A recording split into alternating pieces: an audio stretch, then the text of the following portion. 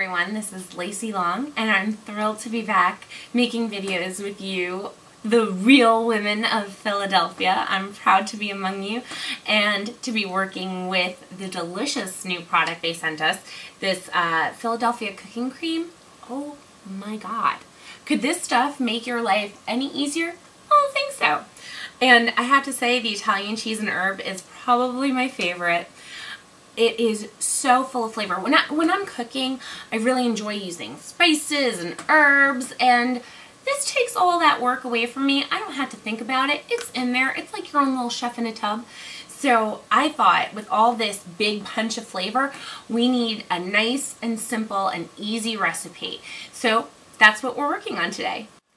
So to get started, I think it's best to, while our bacon is cooking, get our veggies in order. We're going to chop up some cucumber, some tomatoes, and some carrots. And then after that, we can get started on our amazingly creamy dressing using, of course, our delicious Philadelphia cooking cream.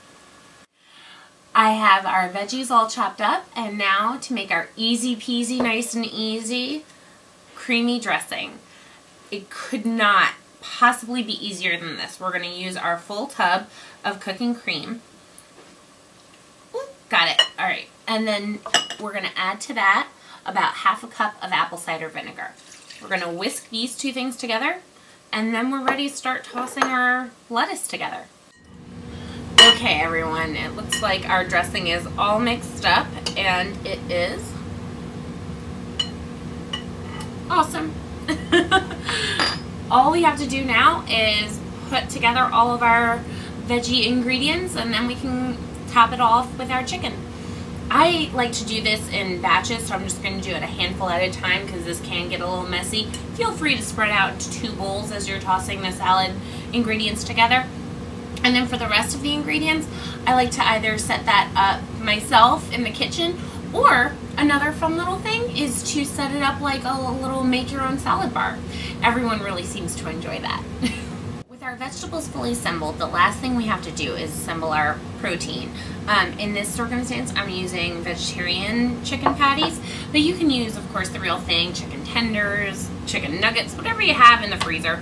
And we're gonna chop these up and toss them in with about half a cup of my favorite, in my case, but you go ahead and use your favorite barbecue sauce, and that gives the really nice balance between rich and tomatoey and savory and barbecuey, and then the nice light creamy delicious salad dressing. It's really, really great, and I think you're going to enjoy it. I went ahead and topped off our meal-sized salad with our chicken, some cheese, some pecans, and some bacon.